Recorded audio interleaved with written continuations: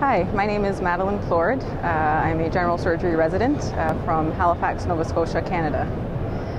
My study was to look at the yield of the first surveillance colonoscopy following curative resection for colorectal cancer.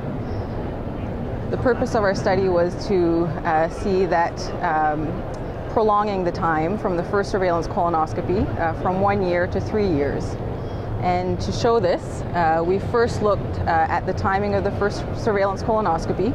So we looked at 414 patients, and 46% of them underwent colonoscopy within 1 year of their surgery. We found that 47% underwent surveillance between 1 and 3 years. We then looked at the rate of advanced neoplasia at the first surveillance colonoscopy and divided that between the 3 times. So for patients who had their surveillance within 1 year, their rate of advanced neoplasia was higher than patients who had their surveillance between 1 to 3 years.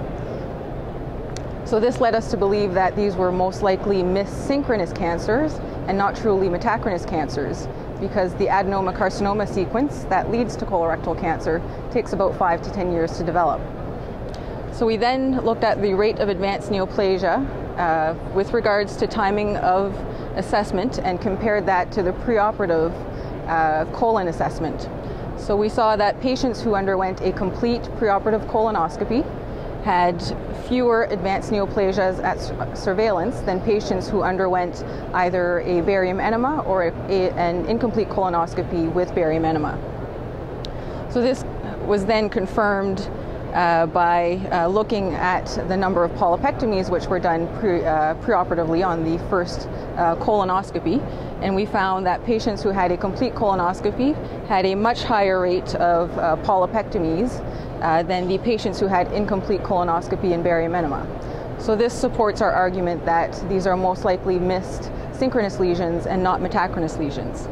So our conclusion was that if you've undergone a complete preoperative colonoscopy, that your first surveillance colonoscopy can wait up until 3 years following surgery. And the reason that we think this is important is that this allows more resources for screening colonoscopies. Now, we do realize that some patients cannot have adequate preoperative colon assessment, and we still enforce that these patients should have early postoperative colonoscopy, ideally within 6 months of surgery.